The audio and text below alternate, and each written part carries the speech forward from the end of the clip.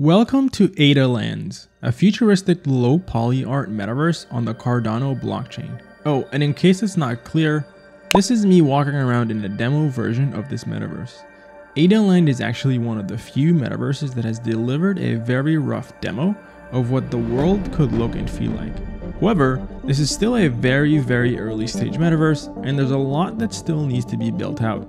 So if you're watching this in July of 2022, you're really early to this project. Ada Land is a true play-to-earn, fully decentralized metaverse with the ultimate mission to establish an ecosystem that onboards millions of users on the Cardano blockchain. At Ada Land, the team's goal is to introduce the next 100 million users to the world of Web3 by enabling the next 10,000 developers to build real-world utility applications on their metaverse platform. So quite the big goals that this team has actually. Ada Land sets a new standard for a futuristic landscape with sci-fi inspired characters, environments, activities, and a ton more. With Ada Land, the team aims to establish a metaverse for everyone on the blockchain and provides infinite possibilities to creatively express themselves. You'll be able to customize your own avatar, buy and build estates, join quests and missions, buy and sell assets, earn money, and explore the vast landscape Ada Land has to offer. This project has a big emphasis on community and engagement. You can see it here in their vision of their ecosystem. They've got 4 main pillars that they plan to build their metaverse on. First is the team. The Ada Land team is knowledgeable about community building and building strong corporate partnerships. In addition, they're deeply plugged into the blockchain developer community. Speaking of the team though, this is a partially doxed team. You can find a few here that have public LinkedIns available and have their names and details listed out. But some of them are still not public, like their CEO and co-founder as an example. Hopefully, as the team is more comfortable with their product, they will and could dox themselves in the future. There's actually a disclaimer here that they mention that it's really the team's own choice to do so, and it is not a requirement to be part of the project. This is a relatively small team currently, but they do have good experience across the board, and I do believe they also work with third-party companies to bring the metaverse to life. Now, the second pillar is the developer community. The team's goal is to onboard the next 10,000 developers onto the Cardano blockchain by providing them with incentives to develop real-world utility projects. The team will accomplish this by allocating part of the treasury to incentivize the developer community, partnering with company partners in order to forge partnerships that benefit developers, and then finally follow a unique social media strategy providing value to developers. So my guess here is they would be either promoting them on their social media channels, providing them with some sort of monetary or token reward to actually build on the Ada Land metaverse. Then the third pillar is company partners, which benefit from branding and being able to bring different decentralized applications into the Ada Land metaverse. Last but certainly not least is the Ada Land community. The heart of Ada Land is the community.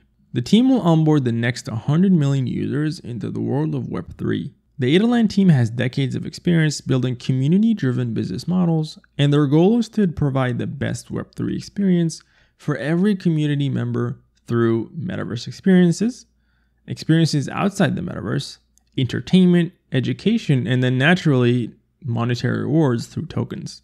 Because part of this metaverse is still a play-to-earn aspect to it, and that's what will actually attract a lot of people to it initially. This metaverse will have a dual token ecosystem.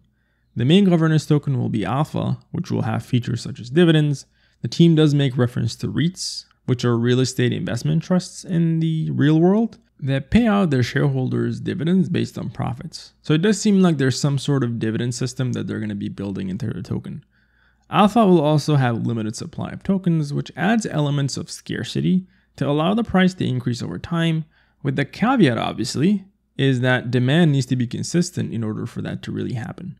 The second token will be the in-game token called ALA, and this is going to be a stable token, and that's in order for it to be reliable as a token for users to use in the game itself. This will basically be the token you'd use in the metaverse to play games and build infrastructure within the metaverse. So, looking briefly at the distribution of Alpha, I do see that this is a relatively aggressive distribution. If I combine the team, private sales, and seed investors, that's actually over 50% of the total liquidity in the hands of the team and investors. And If you look at my channel, I've done a lot of reviews on different projects and tokenomics, and generally teams have hovered around 35 to 40% or so, compared to the almost 52% that alpha is being distributed to. So personally, I'm not a big fan of the tokenomics here, but I will say that if these investors do decide to hold and not sell, I do think it could limit the price action in the long term and potentially benefit the price of the tokens. But coming back to the gameplay itself, I'm sure you've noticed the graphics and the art within the world. This is what is called low poly art, a form of design that consists of a number of polygons, shapes, meshed into an object. Low poly is a trending art genre that is widely popular in the metaverse and game space in the recent years. It allows creators to design a game effectively and gives it a unique shape while maintaining an effective time consumption that is being used in each object. So the reason why the team went this route is, one of the main reasons I believe in the white paper they mentioned is the low amount of poly shapes allows for not just an aesthetic feature that is trendy and has indie game style that they're looking for, but low poly art is a great optimization technique. The low amount of shapes allows the game to run more smoothly and consumes less energy while being more efficient.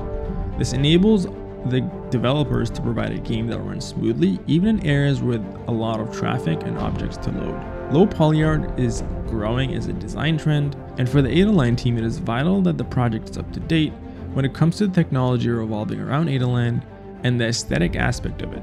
This applies to the metaverse itself and the project as a whole.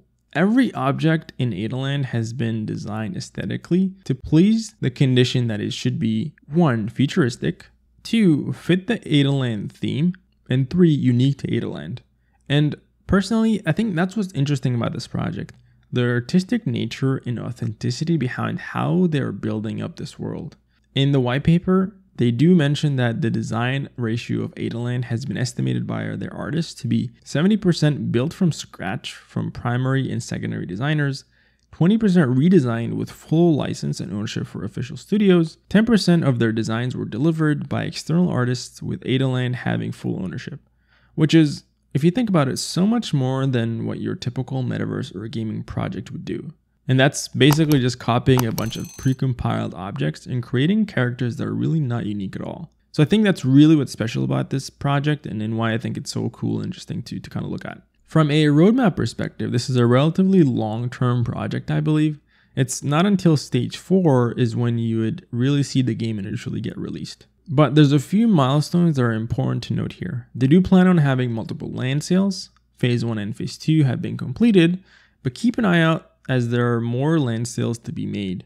I believe mint price was about 70 ADA tokens before, which is around $40 to $50 at the current prices of Cardano, which is not bad at all for land prices. They do plan on having a marketplace as well in the future to facilitate a lot of transactions. Another milestone is staking. They plan on allowing you to stake tokens for passive income opportunities. But I think honestly, overall, this is a long-term roadmap to be a part of. This is a very early stage project though, so make sure to do your own research and understand the risks with investing in something like this. I do recommend you checking out their website, white paper, and Discord for a real deep dive into everything there is to know about Adaline. If you enjoyed this content, make sure to like, comment, and subscribe to my channel.